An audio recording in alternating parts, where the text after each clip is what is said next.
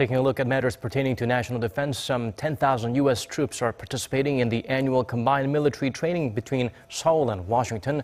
The regularly scheduled exercise held to sharpen defense readiness against threats from up north of the border continue until the end of April. Jung-soo tells us what the Foal Eagle drills are all about. An official from South Korea's Combined Forces Command told reporters on Friday that a combined 10,000 U.S. troops will participate in the annual Foal Eagle exercise, alongside South Korea's 290,000 troops, bringing the total number of participants to 300,000. Of the 10,000 participating American troops, 3,600 service members have been deployed from the U.S. mainland. Foal Eagle is a field training exercise that involves ground, air, naval, and special forces. It is connected to the key resolve drills that begin on March 13th, which are computer-simulated command post exercises conducted by the U.S.-South Korea alliance.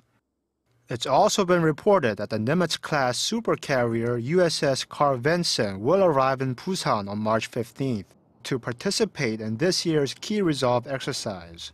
Many believe the nuclear-powered aircraft carrier has been deployed to send a warning signal to North Korea. Although the bilateral exercises have been carried out numerous times under various circumstances, there is no doubt that tensions are running particularly high this year, in the wake of North Korea's latest missile test on February 12th and the apparent assassination of Kim Jong-nam on February 13th.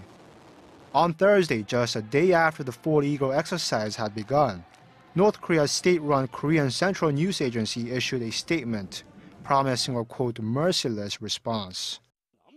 Should the U.S. imperialists and the South Korean puppet forces fire even a single shell into the waters where the sovereignty of our republic is exercised, the Korean People's Army will immediately launch its merciless military counteractions. That same day, South Korean officials promised a strong response if necessary, but reiterated the long-standing position that the military maneuvers are purely defensive in nature and not, as North Korea often alleges, a rehearsal for invasion. The annual exercises are meant to test and improve the defense capacities of the South Korea-U.S. alliance should a crisis situation occur. Jung-soo, Arirang News.